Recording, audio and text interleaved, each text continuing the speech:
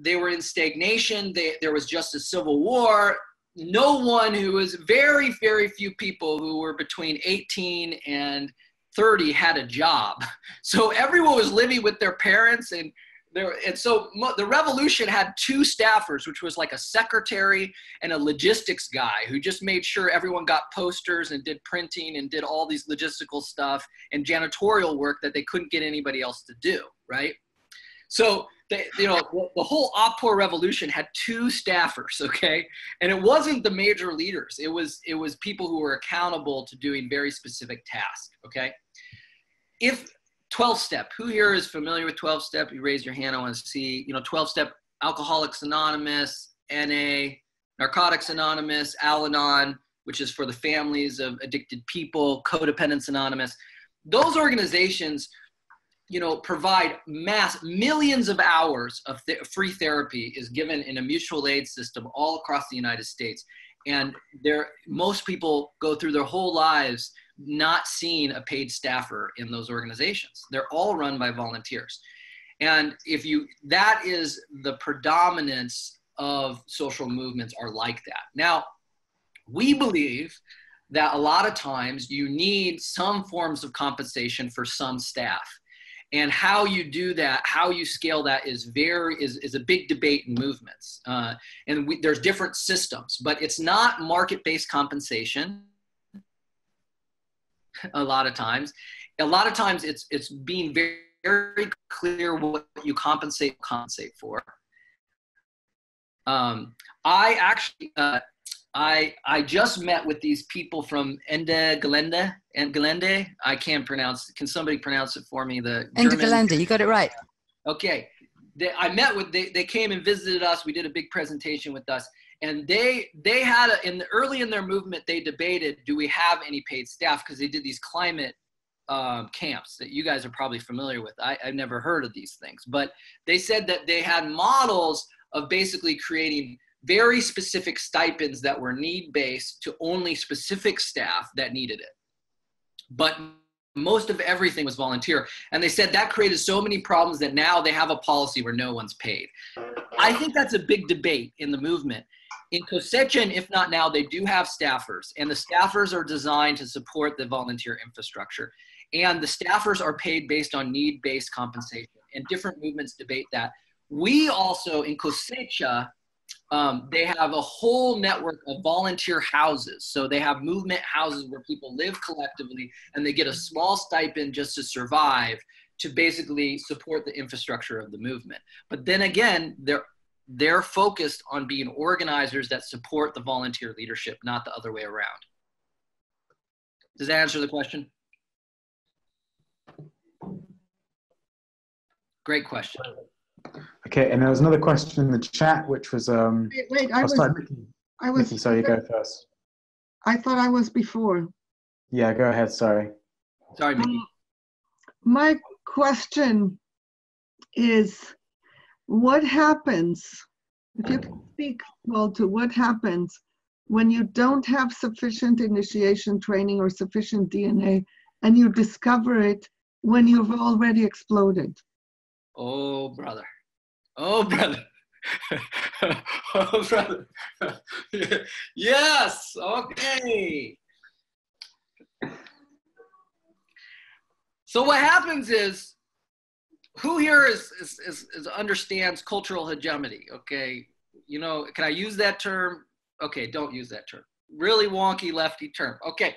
Basically, we have this phrase, came from one of the great fathers of business management in the United States of America, Peter Drucker. He said this thing. He said, culture eats strategy for breakfast. People internalize a culture and they defend the culture, even though they don't realize it.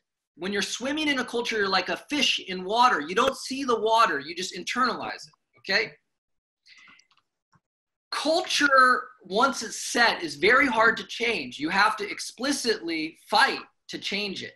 And once it's set, it's very hard to change, especially in a decentralized structure, because there's no leaders that can say, we need to make these tweaks in our movement. So what happens, and you can see this in the Democratic Socialists of America, okay? they had a lot of front loading, a lot of DNA, and then all of a sudden all these people join and they don't have any initiation training to get people around the basic theory of democratic socialism. So basically there's a huge fight in democratic DSA about the future of the movement. There's all these factions, right? There's like, now I think there's like the moral majority, I forgot, no, the socialist majority fraction, and the, you know, there's all, I don't know, there's like 1,000, the Trotskyist fraction and this faction, and they're all battling for what we call the cultural hegemony, which really means the cultural norm of the movement. Okay, so there's a cultural norm, and there's all these different processes about how the cultural norms of the establishment in our society enforce power. Those same things happen in a movement, but they're different. It's a different process of hegemony in your movement, in which people have power and they exercise power in your movement. And so if you don't have really clear DNA, what happens is number one, your culture becomes, the pre-established culture becomes a lot of times the ground of how you fight these problems or these principles. And it becomes a fight over the cultural hegemony or the norms of the movement, and different factions are doing different things. That's not always a bad thing, because sometimes people can vote with their feet, and, you know, and there is a process at which people naturally select good elements to be incorporated as the norm. But and sometimes that has to happen in a movement. Like it happens even in Optor. So Optor had very clear DNA. It was very complex. And then what happened is they won their revolution, and now they had all these competing factions about what the DNA is going to look like now in their movement. That's natural. You know, it wasn't a bad thing, and different people had different fighting things, and the movement has to fight that out. And then a new alignment, a new norm is established in the organization. But what I would say is that it really helps to have some level of leadership that is acknowledged, because the tyranny of structuralistness, who here has ever read the piece by Joanne Friedman about tyranny of structuralists? It's a great piece. I'd really recommend reading it. But it basically says that just because you say it's totally horizontal and there's no, you know, everyone's equal or whatever, that's a bunch of bull crap. There's always leaders. There's always power. It's about whether or not you explicitly recognize it and whether or not there's clear roles and processes versus informal power in which people are exercising it. Informal power and culture, enforcing things through norms, becomes much more important if you don't have clear and transparent culture, structures to manage processes. So basically, a lot of times in a movement, if you have a good process of figuring out what the problems are, you can have staffers at the national level or a process at the national level of taking best practices and figuring out what are the problems, and then creating trainings that disseminate that down to the process. But there's going to be people that don't necessarily like those trainings, and they get to, and it's a process of voting with your feet until you get a critical mass of people in your movement agreeing to something, and then there's alignment. And that's a lot of that's still happening in momentum movements. Like momentum movements, they didn't figure out something right in the DNA process, and their movement has something wrong that is creating lots of problems. And a lot of times what happens is there becomes a slow general process of getting a consensus among lots of people around a problem around training, or a problem around the meta-narrative, or a problem around the strategy. And then they have to go through another process of retraining people and getting alignment. And a lot of that is not, it's all non-coercive. It's people voting with their feet. It's people and people getting trained, and then people in different places at one time having different cultures that are in conflict with each other, that aren't aligned. And then slowly the best stuff rises to the top. That's the theory. And I think that works a lot of times. And sometimes it's just a fucking war. I mean, it just sucks. I mean, it's just a battle. And you can see that in Occupy. I mean, there's multiple factions all fighting in the end of the movement, when the movement was falling apart, and it was a mess, and it was very, very painful and challenging. So we're trying to, by doing front loading and good initiation training, you're sort of, movements don't have to have as many of those bitter fights. And we have this phrase, maybe everyone should repeat it with me. Momentum creates alignment. Alignment doesn't create momentum. Momentum creates alignment. Alignment doesn't create momentum. And what do I mean by that? When your movement is doing great and you're getting all this media coverage and everybody's joining, the movement is more directed outward and everyone is learning the culture. And so it's like a honeymoon. Everyone's like, oh, this is great. We love each other. This is great. We're in a new culture. And Bill Moyer, in this book, Doing Democracy, writes he talks about this explosion of a movement. And there's a lot of alignment. When people first join, they like being aligned to the culture or whatever. But what happens is the honeymoon phase wears off because you start not getting momentum, you start not getting as much media, you start getting less people coming into the movement. And a lot of times and the movement becomes less directed outward because there isn't as many people joining. So instead of dealing with new people coming in, it starts becoming more insular. This is a natural process. This happens in every movement. There's a bubble, boom and bust cycle based on momentum. But after you lose the momentum, you lose a lot of informal alignment. And then your movement is going to go through a crisis. This happens in every single movement. And that challenge is harder when you don't have good front loading, good initiation training, good all that. That becomes the hard. So movements that go viral like Occupy, a lot of times can go through what we call one cycle of a movement. They can do one tactic over and over again, and they can go through one big cycle. And then when the momentum stops, the movement generally falls apart. This is very common. For movements which can preserve over a long period of time, they have to go through a deeper process of DNA development, initiation training, and upgrade trainings, which is what Mickey Kashtan was, the question was a lot of how do you resolve a lot of things is you still need mass, they're not initiation training, but you still need lots of trainings that get people upgraded on the skills, and that creates alignment and unity without any sort of fighting. If you have lots of good training, that's one of the most healthy ways to get unity and alignment around skills and rules and more complexity around narrative, strategy, and structure. Cool. Okay, so I think we've got 2 more questions, and then we have to move on to the next section because I'm concerned about timing.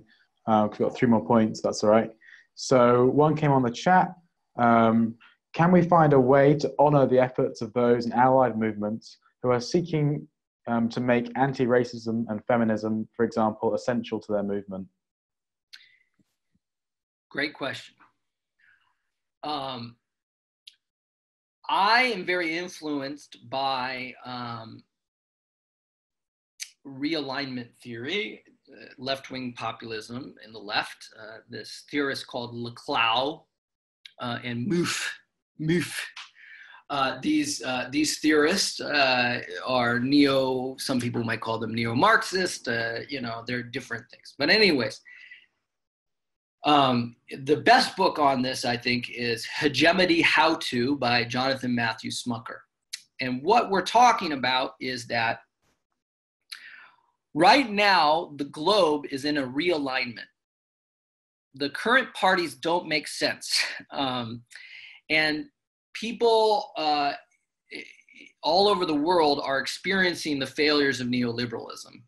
And there's a realignment about how now do we organize the party structures, the political party structures and opinions in different countries, in the United States, for instance. And that realignment, how you orient to that realignment is really, to me, about strategic racism and feminism and being against the patriarchy and whatnot. I think that's a strategic. And when I'm saying this is that there's a lot of environmentalists who believe in their single issue, but do not actually believe in a realignment that's going to help Black people, that's going to help people of color or marginalized people. They don't.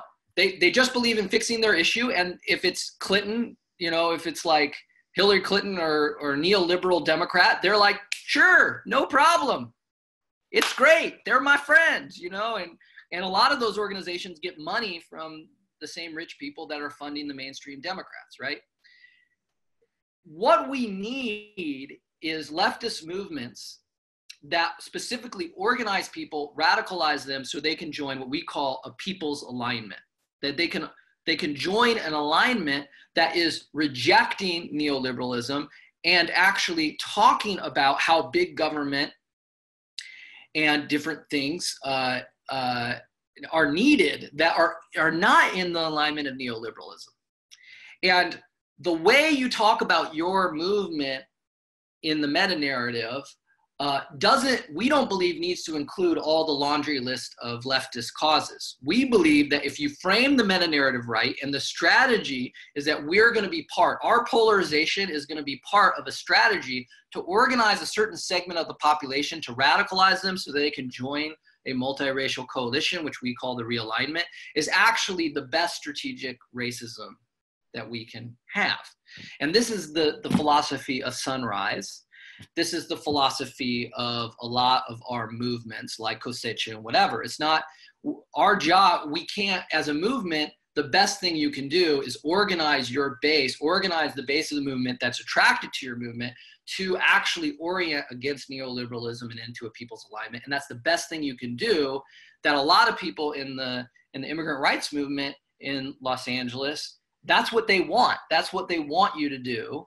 You know, a lot of people of color in organizations that are anti-racist they want you to go out and organize those populations so that they're oriented to this politics that actually helps them and helps all marginalized voices. That includes all of us. But the best way to do that isn't necessarily to have a laundry list that alienates people. We need movements that actually organize different segments of the population that then can be a true multiracial movement, a movement that embraces all of us and that doesn't allow the neoliberal elite to separate us based on identity, but rather uses identity to build a very powerful coalition that can really address oppression of all sorts.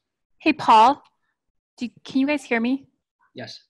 Yeah, I'm sorry. I just wanted to clarify. You said strategic racism a couple times, and I think you meant strategic anti-racism. Yeah, sorry about that. Strategic anti-racism. Yes, sorry about that. Yes. I make a lot of terminology problems. I apologize about that. So strategic anti-racism. Strategic anti-racism, yes. So we're not doing racism, we're doing strategic anti-racism, which is exactly the opposite strategy of what right-wing populism does. Right-wing populism is training people to be strategic racists. And so we are doing exactly the opposite. We're training people to be strategic anti-racist so that we can create unity and alignment that actually can vie for power. Great. Okay. I think Anna had a point, and then we'll move on to the next things on the agenda.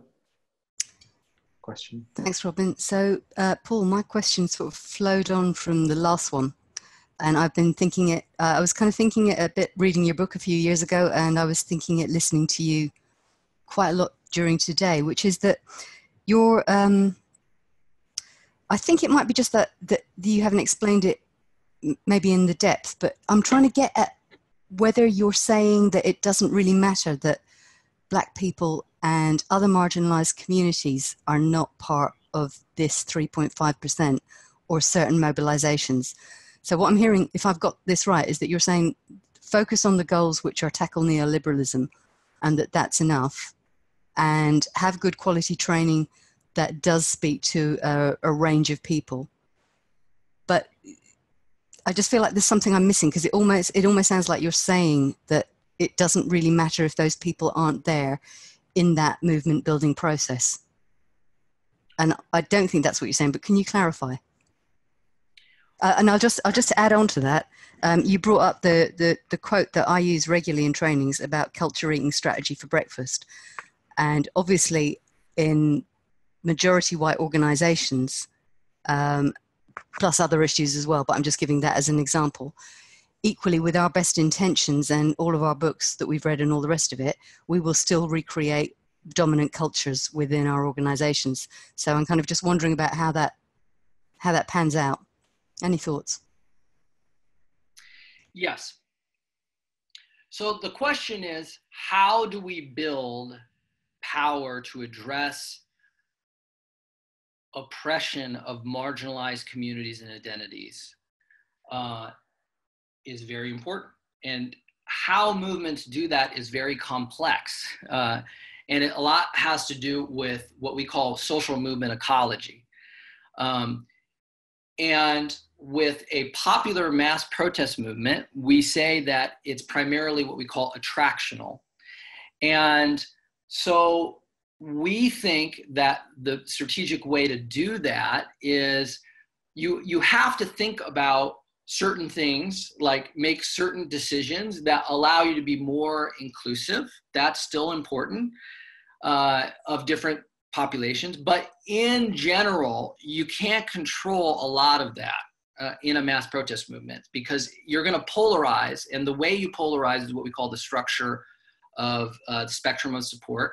Is it's going to attract certain populations more than other populations. And the way other organizations do that structure is they have different ways of making sure leadership is very representative from the get-go and all that. Our mass protest movements are not designed to do that. And I don't think that's the role in the movement ecology. So what is the role of a specific mass protest movement that's built around certain issues? How it's not going to be totally representative. You kind of have to acknowledge that the culture, you can make some tweaks to make it more inclusive and more welcoming, but the reality of it is it's not going to be what a lot of people want it to be in being as diverse or having baked in a culture where everyone's going to feel safe all the time. That's just not the reality of any movement that I've ever studied. And so the question... Paul, yeah. I just want to interrupt you just briefly, just to say that about 3 or 4 times you've kind of polarized a bit in terms of representing a different position. So I just want to sort of flag that up and reflect that back to you. And do you know what I mean by that? Well, it's almost like creating a little bit of a straw man is all I'd say. Okay. Well, how you grapple with that is very complex. And I'm not advocating for necessarily that your movement do it in this way or that way. You have to figure a lot of that out. But what I believe is mass protest theory and civil resistance is a lot very attractional. And there's certain things you can do to cater to, and it's really important to include certain things that make people feel welcome. But I actually do not believe that we are prefigurative spaces that embody all the values of the revolution that we're willing to see. I don't think that's possible in mass protest movements. I don't think that's what mass protest movement spaces are meant to be. And people are going to debate me on that and think I'm wrong and whatever, and that's fine. But I think there is spaces in the movement that are needed for that. We need multiracial spaces. We need spaces that are experimenting with a totally new culture. But I think there has to be a balance between what we call strategic and prefigurative politics of how do you prioritize in a mass protest movement the goals and yet have a culture that is not going to be perfect. It's going to have to be inclusive of targeting the public. And because of that, it's not gonna be seen as... Paul, sorry. Yeah, I think you've made your point and I've got it. I just want to point out the obvious, which is, of course, Black people are also the public. So I'll leave it there, but thank you.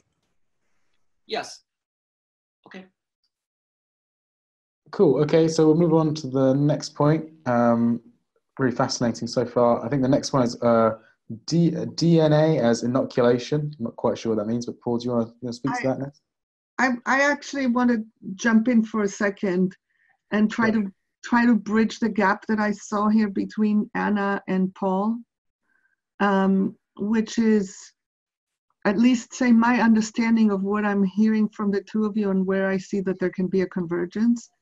What I'm hearing, Anna, is that you want to minimize or eliminate the ways that a mass protest movement will recreate the dominant structures with their horrific oppressive impacts. Did I get that right?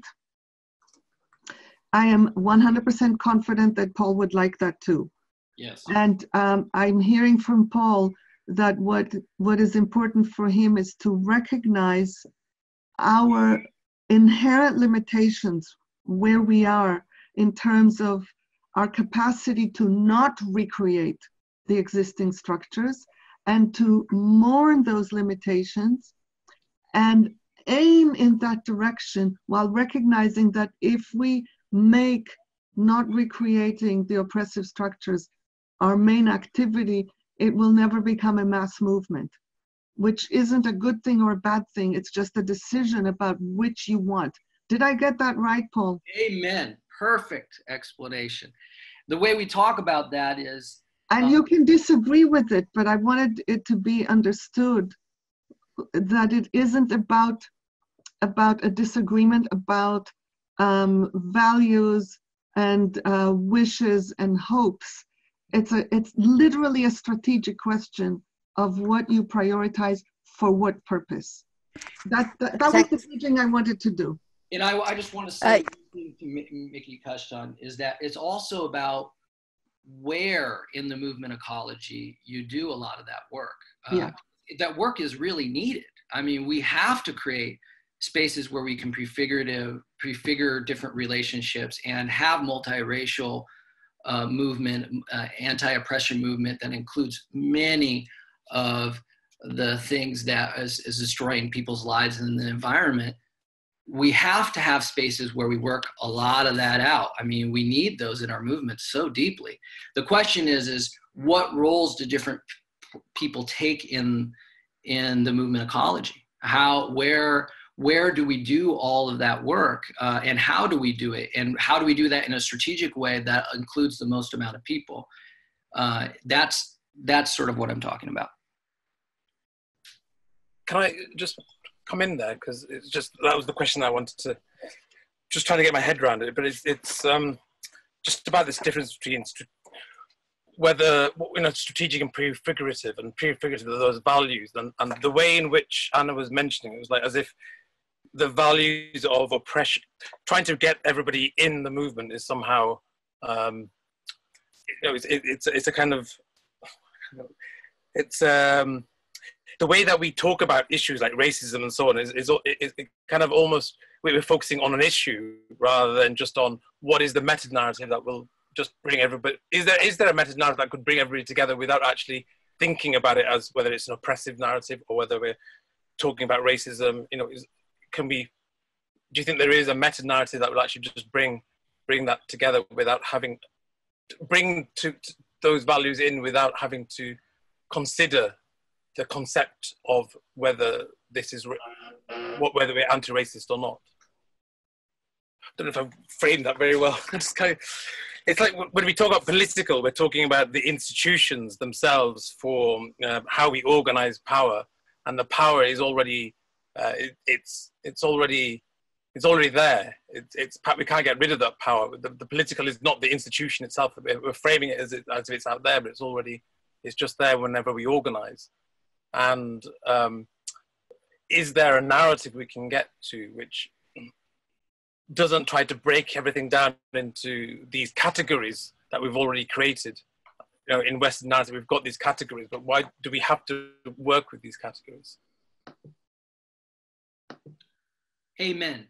Amen. I mean, I think there's a woman, Heather McGee, that worked at Demos, and in the United States of America, she is trying to revive a meta-narrative about a realignment in the United States that's anti-racist, that has been led by primarily what we call the Black socialist tradition that Martin Luther King came out of. And that narrative is a left-wing populist narrative that puts race at the center, saying race is used strategically to divide us. We have to understand that we can't be divided by race. And it actually puts that narrative as the center of the narrative of what we need to do on the left. And I agree with that totally. But I don't think every movement needs to use that narrative and can't use that narrative. I don't think that. I think though that narrative needs to be baked in so that your movement and that's what I'm talking about with the realignment. It has to be baked in so you can understand how you fit into that narrative. Does that make sense? You need a meta narrative that isn't using that exact narrative, because that narrative is really designed for a multiracial coalition that we need to take power. We need to figure out how these individual movements that are more single issues fit into that and embrace that in the leadership, but also how they are able to reinforce that, what we call realignment, that narrative. Does that make sense? Anna, did you want to say something else there? Yeah, it's just a small point. Just wanted to say, Mickey, this isn't to criticize you, Mickey, because I appreciate you were trying to frame the discussion and the charge that was in that discussion. But I also think it's relevant that you said, in attempting to frame it, you said, if we make that the focus, in terms of if we look at actually how we relate to each other and how we work together and how we work collectively. And I didn't at any point say we should make that the focus. And what I want to frame back to you is to say that actually what I think and what I see happen regularly over the years is that people think that any discussion of this or embedding this in training or really sticking it in the DNA of an organization is making it the focus. And I just wonder at where that comes from. And I'm not talking about you, I'm talking about all of us, that we polarize that and think it is one thing or the other. Because obviously, as you can probably guess, for me, I don't think there is any effective climate movement unless we have everybody in part of it. So I'll leave it there. Thank you. Great, thank you. That was a very good discussion. Paul, would you like to move on to your next points? Oh, okay, next point. And just so everyone knows, we've got about 25 minutes left.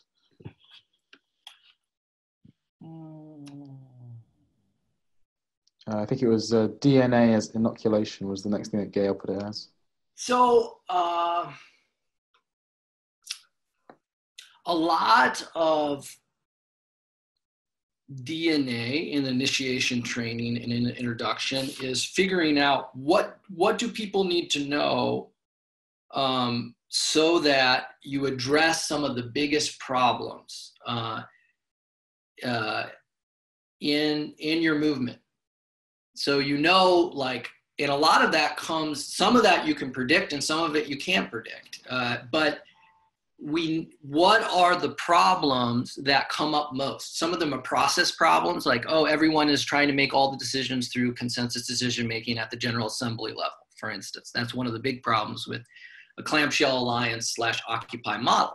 Well, then you have to bake in, like, okay, we're not doing things like that. We're doing this in this alternative horizontal way.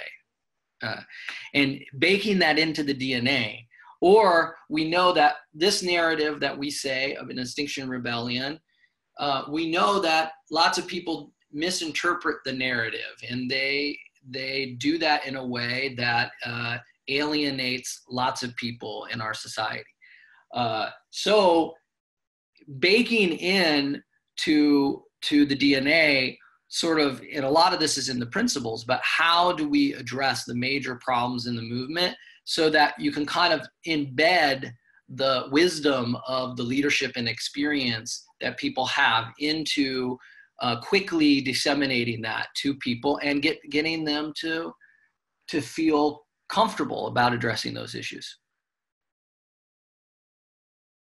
So that's what we talk about as inoculation. Like, inoculation means giving someone a sense of the problem in their body so their body can prepare to be strong in defending against those problems when they come in or just naturally arise.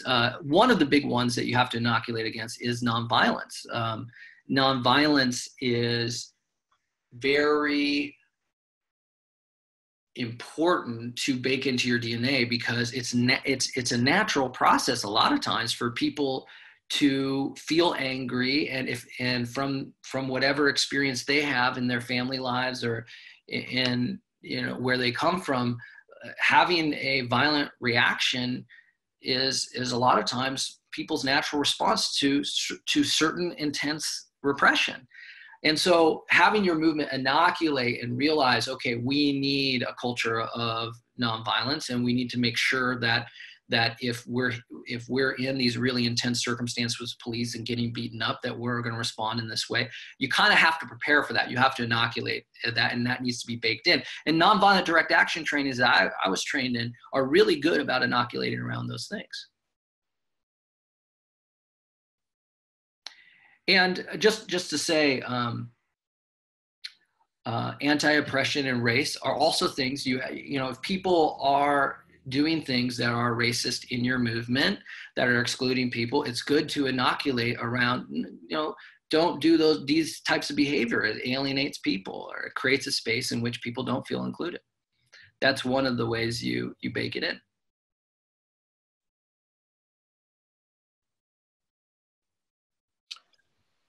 Just so Paul, I did some this early training just to check something out, which is using Rising Up's 8 principles, which are in that box there. I've just put in the chat box. One was, I think Gail mentioned it as, I think she called it the meta. She called it the grand strategy.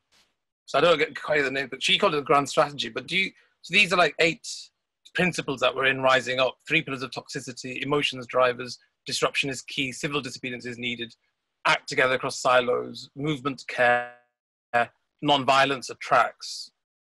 And just like those, could you see those as a kind of what you were saying about if that was baked into people's understanding of the values and ways of working, would that be a kind of a baked in DNA, do you think? Or does it need to be something is that a grand strategy, or is it a meta structure, or is it a theory?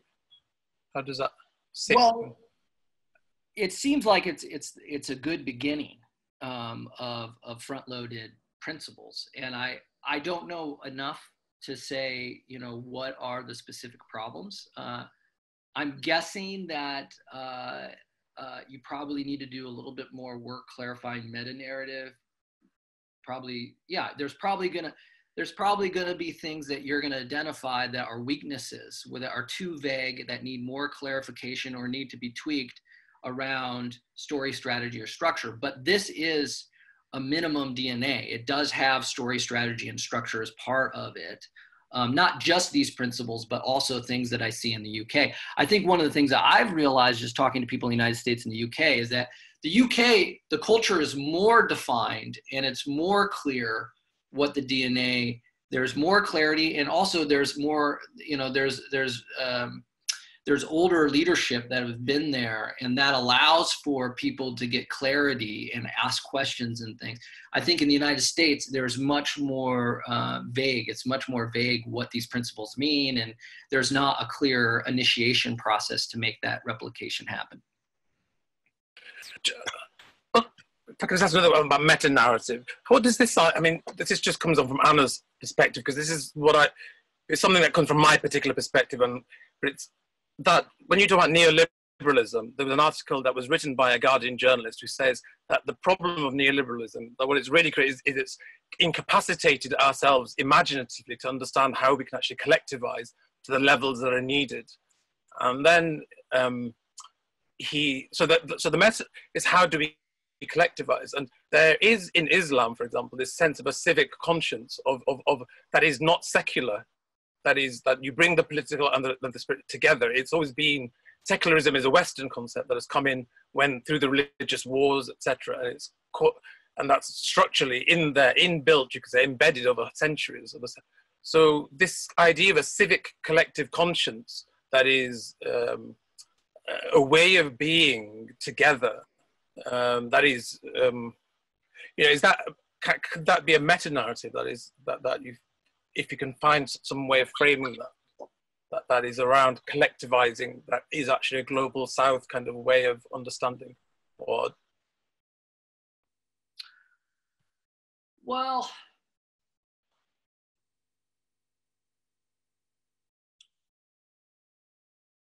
there is like internal narrative in your organization. It's like, what are the narratives we use to, and Marshall Gantz talks about it as story of self, of us, of now. And then what we add meta narrative. And so there's many different narratives within a movement, many narratives. the meta narrative is how do we create alignment around a common narrative within a movement? And then within that, there's a meta narrative, which is what I call realignment, right? That's the meta narrative that needs to be anti-neoliberal and strategically anti-racist and all that. That's the meta narrative. And the movement has a meta narrative that fits within the meta. I don't know if this is, I'm just now just getting rid of a lot of jargon, but the theory around narrative by George Lakoff and Drew Weston and all these people, Center for Story-Based Strategy, is that when we're using narratives, there's different narratives for different purposes, but the meta narrative is the one that's outwardly facing towards the public. It's like, and in some ways you have to acknowledge what are the dominant frames in each country in which the debates of every issue is being played out. And I'm not an expert to know what it should be. I mean, that's actually not my specialty. There's a lot of other people that we refer people to how to construct really good narratives that sort of include a lot of the things that you're talking about. And that is something I think Extinction Rebellion, from my understanding, I mean, is sort of weak on, is the meta narrative, is thinking through. Sunrise has really built and really thought through a lot of their narrative, meta narrative, and how other narratives fit within it, and they do what's called public narrative, which is how we train organizers to use narrative within the movement and the different types of narratives. And so, but what I'm hearing from you is right on, that there needs to be a real thought about how do we engage with a bigger and global narrative about how we build a liberation movement that includes lots of different pieces, you know. And there's interesting people that are doing work and thinking about that, but it's not really my specialty. I don't know if that answers the question. Cool. Maybe in the interest of time, because we've got about 15 minutes left, we could move on to the other points, and then we could have some other questions at the end if we've got time to, in the comments in the chat section. Okay. That's cool. Okay, so the steer. Okay, I'm not sure. Okay, so I thought, were you going to go on to the numbers 4 and 5, organizing across different countries? Is that what you meant, Robin? Yeah, that's what I meant. Sorry. So organizing across countries.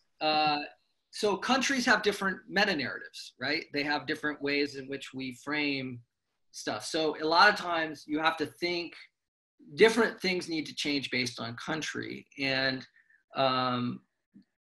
you know, it's hard to say. I don't know exactly what needs to change and what not based on the climate of the country. So, but what I do know is that to create alignment, you kind of need a process in which culture, the further your movement expands and goes viral, the more the DNA gets corrupted, the more the DNA loses its integrity to have alignment and to have a functioning movement. Because what makes the movement work is that you have a DNA, even in a minimal form, that actually works, that people are excited by and they want to jump on board, and then they jump on board. And then the more it spreads both geographically and among people and even into other countries, the more it loses its integrity. And so the more decentralized it becomes, the more you need initiation training and front loading to hold the integrity. And the more you need what we call mass training, because you need a process in which people are trained not through hierarchical leadership, that they can get training and get the skills and resources so that your movement can be truly horizontal, that your movement can truly embrace a lot of people. Now, certain movements, they don't do that particularly that well, and they have charismatic leaders that really set the culture and is able to call shots and whatever, and that works at a certain level. But you know, if you want to decentralize a more decentralized movement that gives a lot of autonomy, it requires a decentralized infrastructure. And I think the more you go to different countries, the more there needs to be more clarity around your initiation training and your DNA so that it can spread to countries and also adapt. But it's hard to adapt something when you don't have clarity about what what the DNA you're adapting is from. It's hard to have a conscious, good, emergent DNA that emerges strategically in a country unless you know what's the DNA you're working from and what choices do you need to make to adapt it to its context. And one of the things that we've seen in a lot of movements and a lot of momentum movements is a decentralized coaching structure. So it allows for lots of people in different places geographically, and the more diverse this is in geography, in country, in identity, the more there needs to be coaching to sort of allow people to get support in a mutual aid, decentralized way. And a lot of that's phone calls. A lot of that's like having explicit coaching relationships. We call that decentralized coaching. Some people call it different things. It's just like networking. Some people just call it networking, but there has to be, that has to sort of be baked into the process. If not now, talks about a ratio of like, training, coaching, and action, that there needs to be a combination of that to scale. There needs to be like, people need, 60% action and doing things in the movement. They need, like 10% coaching and, and then like 20% training in training spaces, or, whatever ratio it is, I'm not sure, but they have a ratio so that they have an understanding of what they need to scale at the right pace so that the movement has enough alignment and enough resilience to grow and to be effective. Can I make a point with Gail? Hey, Gail, go ahead. Yeah, hi. Thanks for all that, Paul. Thinking about growing across countries and also the sort of meta-narrative and grand strategies and all that, I'm just kind of sitting with this instinct at the minute. I mean, we're talking about the end times for humanity, and people are waking up in what feels to me like a really different way. There are things opening. I guess what I'm thinking about is, or dreaming about, is the possibility now of a global movement of movements. That maybe it's good that we can figure out what our global, international peace was as well. And we talked about trying to figure that out too. But it feels to me like there's an opportunity, and probably like post-April, to ask for collaborations. I think it speaks to the piece about strategic racism as well, to sort of think which movements, what methodologies there might be that movements across the world want to align around, to actually have a co-creation around that. I'm guessing that's never happened. I mean, maybe it has, but it feels like that's what's needed next. So this is not stops being about Extinction Rebellion, this starts being about like how do we turn this thing around with all of these issues aligned together, because we all know that we need the system to change. I mean, so I'm interested to, and maybe hear from Nikki as well, but as to what appetite you think there might be for that, and how we might even go about, organising, facilitating that conversation to happen. Could somebody, maybe Mickey Kashtan, could you summarize that? I was having a real hard time hearing it. Me too. I was hoping that you were able to, and I was thinking, it's not my language. I won't understand it. No, Mickey, you're so good at summarizing. I think Gail was saying something along the lines of like, we're looking at a big global movement here, and we're looking at, a real global issue. So is there some kind of possibility after April potentially about bringing together those different world movements and collaboratively creating a kind of meta-narrative on a global scale, and what that might look like and how you might facilitate that process? This is one of the biggest debates in the left. I mean, all over the place. It's like Bernie Sanders is having debates, in talks with coalition meetings with democratic socialists all over the globe to sort of talk about this. Lots of different people in the global South have, Evo Morales has talked about trying to create a meta-narrative, and and a global movement.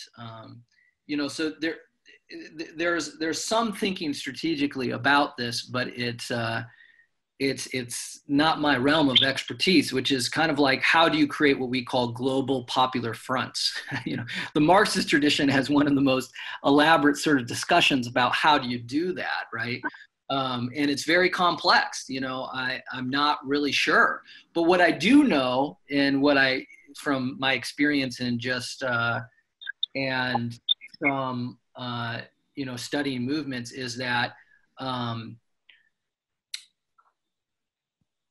it takes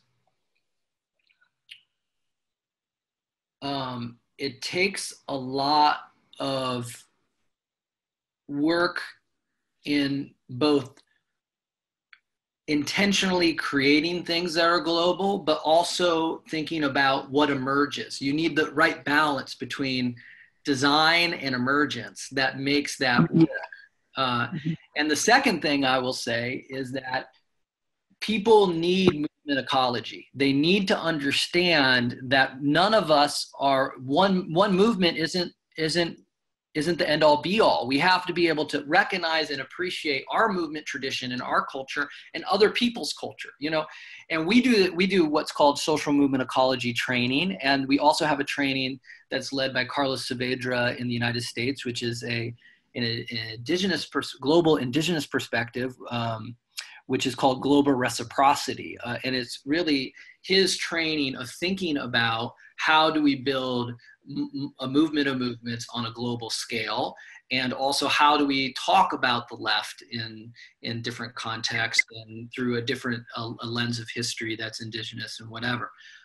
It's very powerful work, and I think that the first step that I think is people understanding the strengths and weaknesses of different, what we call organizing traditions or social justice and environmental justice traditions throughout the globe, and understanding how to be in an ecology and the complexities of ecology. First, what we call simple collaboration, of learning how to be in simply good relationship with people. And then as you go along, there is a process of really designing coalitions and popular fronts and things like this, which are super complex about how to do that. I mean, some of the thinking that I think is very interesting is D. Hock is a decentralized theorist that has this concept of what he calls the chaotic organization, which I think is fascinating for specifically this thing, which is,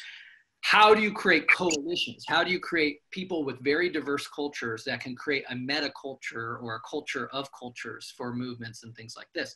I mean, he's a very interesting character who came out of capitalism, but his model is very interesting to give some detail about how you might think about creating a movement of movements on a global scale, or even creating a coalition of environmental groups or climate justice groups in countries.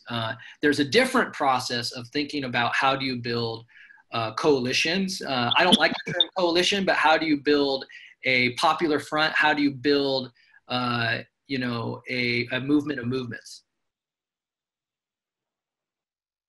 Can I just speak to that idea of I like the movement of movement, the social ecology aspect, because with Bookchin's work and Rojava and how you see that movement of that kind of decentralization in a global South kind of country where there's a lot of oppression against women, but they've put women at the center of it. And so I don't know, I just, because I know that also that it may, there's a whole other thing about it maybe disappearing because of what America pulling out of ICE, but that protecting that ecology as well, there's a need almost to protect things that are potentially going extinct as well. Because, but how do you see that particular? Do you know much about that ecology? Because I've just been very interested in that particular ecology. Say that again. The ecology in Rojava in Syria. Oh yeah.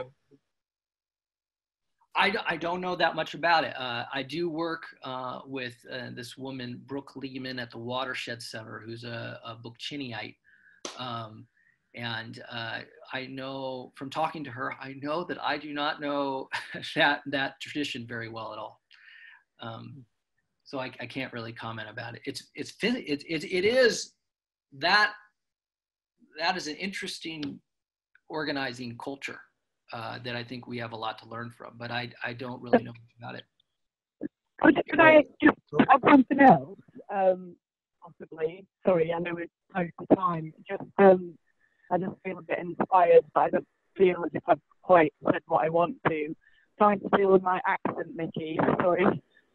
I like something that Mickey said on one of our calls, where she said that you don't create a social movement, you just invite it into being, but it's ready to come.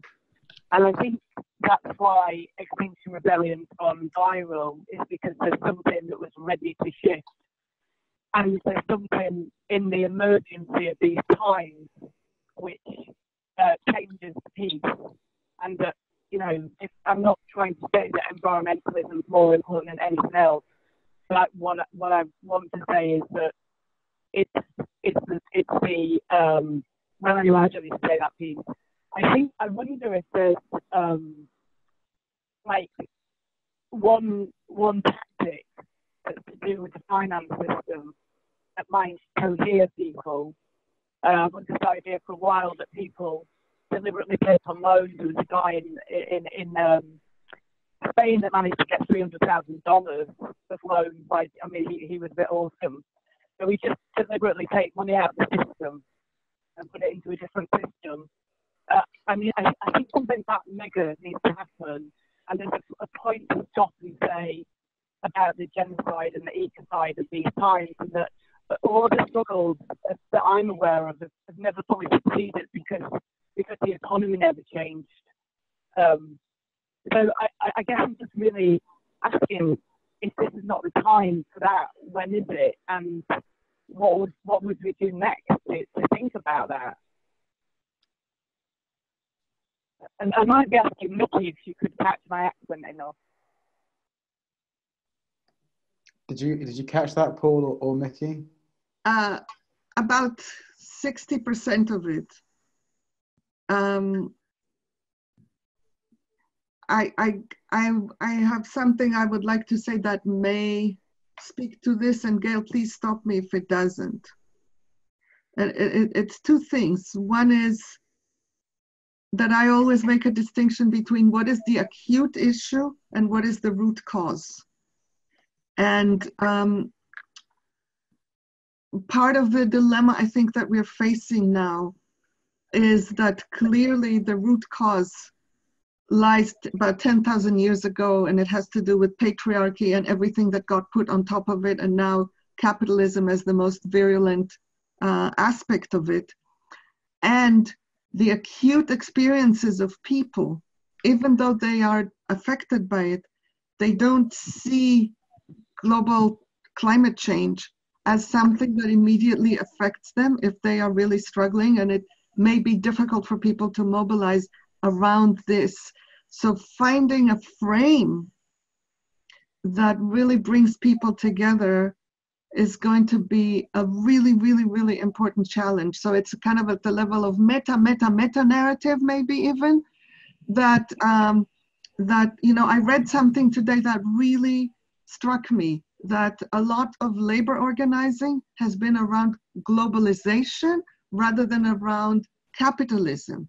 And if neoliberalism is the marriage of globalization and capitalism, if you attack globalization, then neoliberalism will lead to right-wing populism. And whereas if you attack capitalism, you are more likely to create global connection around capitalism being the issue rather than globalization. So I'm not imagining that right in the -1 minutes left to us, we will come up with it, but I see a lot of promise in this question of what is it that we can all be united around. It's a real root problem that we can all benefit from changing, even though it's affecting us very differently.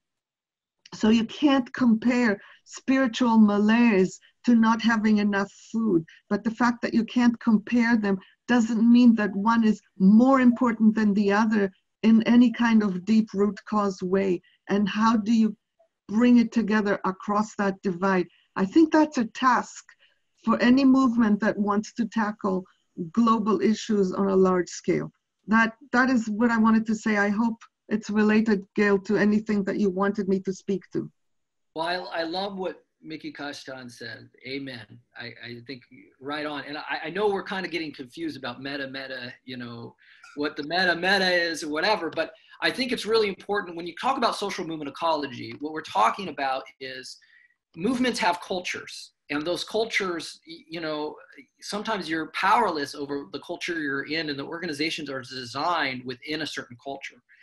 And so we have to make a distinction between, are we creating a movement of movements, or are we creating a movement that can be international?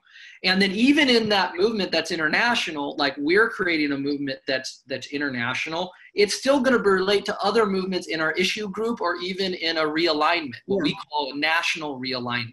So we're right now, why this is so confusing is we're talking at many different scales. And what I think is really important is, in a lot of what I've talked about this whole phone call, is really talking about a movement with the same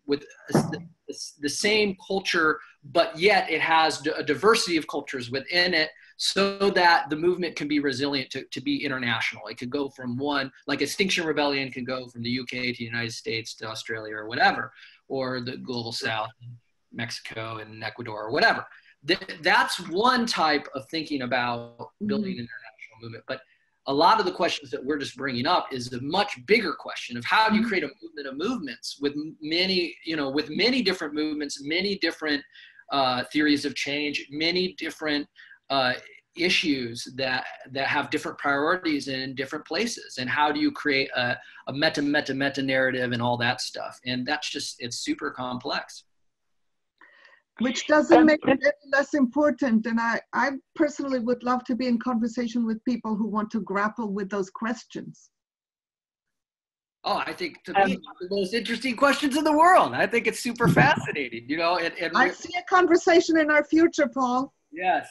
Go ahead, Gail. Yeah, I know we're over time, so I guess we need to bring this to a close. And I think it's complex, but it may be, but maybe there's just a simplicity at the heart of it. This may be my naivety, but you know, taking the idea of scarcity, separation, and powerlessness, I just feel such a call around our family reuniting, including with our tree family and our river family and our, you know, animal cousins. I know that's a particular ecological meaning, but our family reuniting and and not being scared of powerless in the face of the finance system. I feel like there is some piece there that could be simple, because I feel like to build the thing, you'd have to have something simple and obvious at the heart of it. But I just appreciate that door being open for that conversation. And I'm giving myself the last word there, which is a bit rude, isn't it? There you go. There's the UK. You can't say the UK out, girl. But I just wanted to thank everybody and really thank Paul and for coming on. And I hope people got something out of this. And I look forward to carrying on the conversation again in some other way as we try and figure this out. Lots of love, everybody. There's a lot of waves and thumbs up that you can't see. Oh, great. Well, one thing I want to say, though, is just the Momentum community, which is all these movements that the Momentum Training Institute helped incubate. Lizzie Romano, Cissy Ali, Mafe, you know, the leadership of Momentum has a coaching wing that helps different movements, and I really recommend. They do great work. I really recommend them, and they've helped many different movements. Mafe is the director of that coaching program. So in the future, you know, I really recommend reaching out to them. And we're working with them here in the US already. We're doing coaching with them. Yes. and they've been doing great work in creating. We have what we call skill shares between different movements in the United States, but particularly among the momentum movements. And yeah, I think it would be great if you guys, if you all could, be in dialogue with them about different things. I think it would be very, I think it would really benefit you all. Amazing. Thanks, Paul. Hopefully we can get that all done by April 15th. That'd be great. Cool. All right. Thank you so much, everyone, for coming along to the call. And yeah, big blessings and thanks and gratitude to Paul and Nikki and everyone else that contributed. And if you didn't contribute, thanks for coming along. Got the recordings of the call and some notes that we can share around to everyone afterwards. But yeah, thank you so much, and catch you later. Thanks, everyone. Thanks. Thanks. Thanks, Paul. Thank you, Paul. Thank you, everyone.